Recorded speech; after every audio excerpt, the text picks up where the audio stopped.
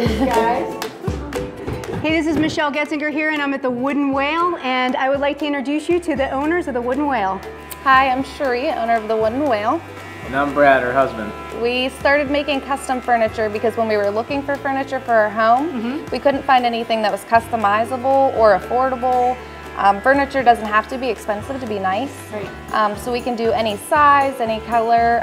It's made of solid wood compared to like veneers and materials that aren't going to last forever. Right. So some of my favorite memories growing up were around my grandmother's dining room table. And my parents still have that table to this day. Wow. And it was actually, I think, my great-grandmother's. So it's crazy how you can just have a piece forever and have so many memories around it. Yeah, absolutely. It's like an heirloom piece. That's what you guys are creating. Exactly. Yeah, something that's going to last generations. So one of the really cool things that Wooden Whale does is they have some really unique species of wood, some rare ones. Can you guys tell us a little bit about this piece in particular?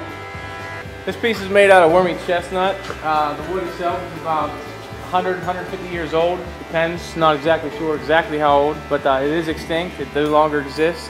Something's very rare and hard to find.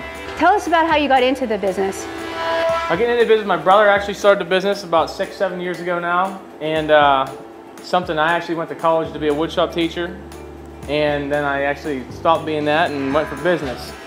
He decided he didn't want to do it no more, so it was the perfect situation. We ended up taking over the business, and worked out ever since. So how many years has it been now? 2 years for us. 2 years? Yeah. Wow, that's great.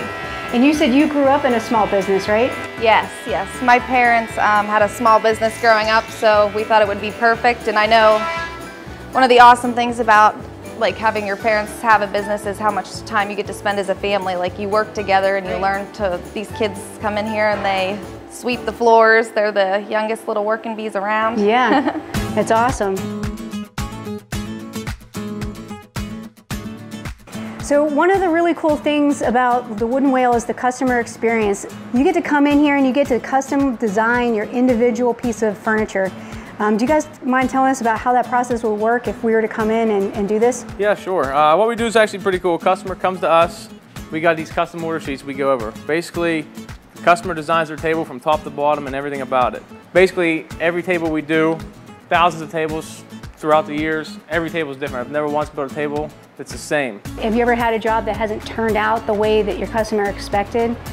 Actually, to be honest with you, we've had maybe one occurrence of a displeased customer that was just something minor that we took care of right away and got it fixed up for them. But one thing I can say about our business is 99% of the time we end up with a very pleased customer. Because you do whatever it takes to make them happy, right? Basically, our customers create their tables, so they basically know exactly what they're getting before they get it. Where do you get the wood?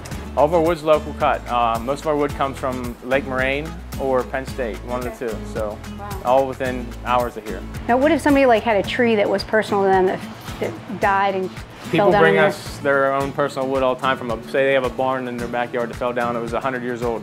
People bring us wood from that barn, or sometimes a tree falls that was in their yard they had a swing on. And they'll bring us wood from that tree and we can make them a table or whatever they want out of it. Okay, I'm going to ask you how you came up with the name. Yeah, it was my brother. It was kind of just a made-up name. We go to the beach every year is what it is. Okay. Okay, we go to, every year for the last 10 years we've been going down to the Outer Banks. And just one day at the beach, starting this whole process out and didn't have a name, and whale popped up or something. And he's thinking, Wooden Whale came up. It's just totally random thing from hanging out with family down at the beach, basically. Just the name popped in the head. That's pretty cool.